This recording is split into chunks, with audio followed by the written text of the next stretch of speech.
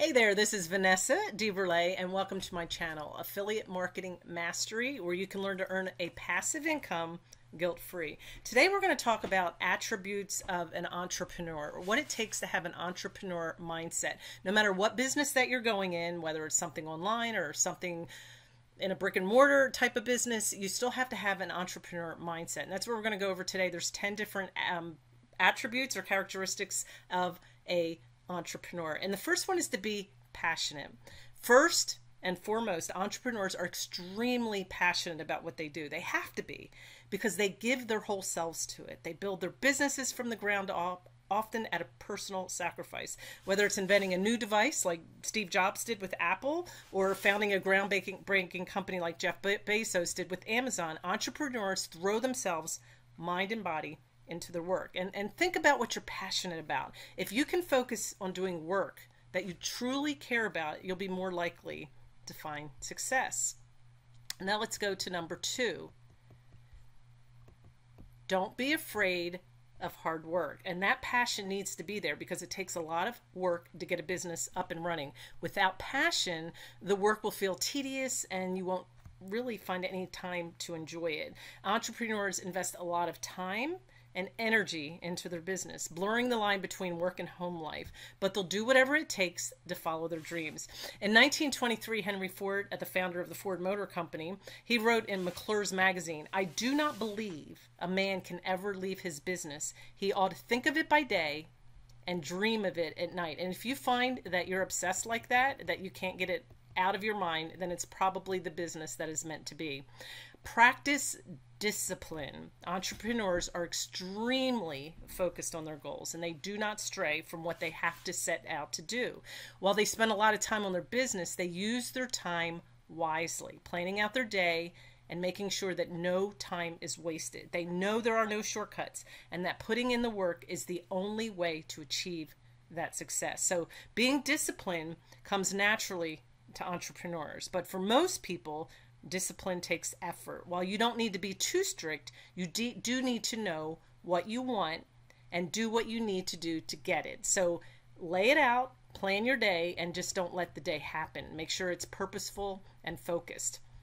Number 4, see challenges as opportunities. When entrepreneurs are faced with problems, they don't back down and run away and quit. They face it head on and look for ways over, under, around, or through it. While most people stress over challenges, entrepreneurs actually thrive on them. It gives them another opportunity to figure it out. There's no way to avoid setbacks in business. They're going to be there. It's guaranteed. So it's important for you to be prepared and use them as opportunities to learn and grow, and not as an excuse to give up. All right, number 5, challenge the status quo. Entrepreneurs don't accept the way things are. Instead, they look for ways to improve things and for ways to make them better. Think outside the box and don't be afraid to dream big. Entrepreneurs don't worry about what other people think of them.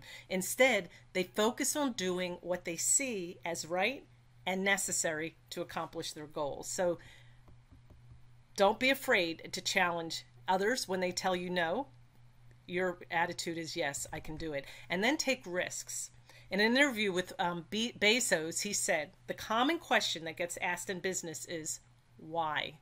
And it's a good question, but an equally valid question is, why not? Entrepreneurs aren't afraid to do things that scare them. They like to get their hands dirty and do things other people wouldn't think of doing.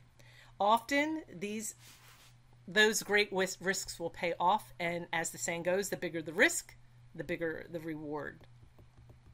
Don't be afraid to make a mistake. According to research from the Journal of Small Business and Enterprise Development, being able to bounce back from failure is a key characteristic of successful business owners. Steve Jobs, Thomas Edison, and other entrepreneurs all failed several times before finding success. And you've heard the one about Thomas Edison 1,000 times, how he tried to make the light bulb and he kept failing and failing and failing. And he just saw that as one step closer to being successful. So instead of giving up, learn from your mistakes. Don't let failures keep you from continuing your work. When you make a mistake, think about the lesson that you can learn from the experience. What did I do that I can make it better and avoid that mistake again.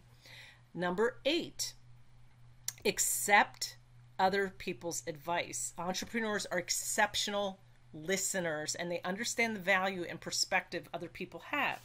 They know that to grow, they need to be constantly improving and looking for new ways of thinking, and that often means consulting their peers. Don't dismiss other people's comments or criticism right away. Be open to it. You may start to see your situation or business in a whole new light. In the end, yes, you're going to choose the advice that you want, but always be open to listening to other people's advice because it could help you improve. Number 9, we have 2 left. Look to the future. Actually, that's the last one. I apologize. There's 9.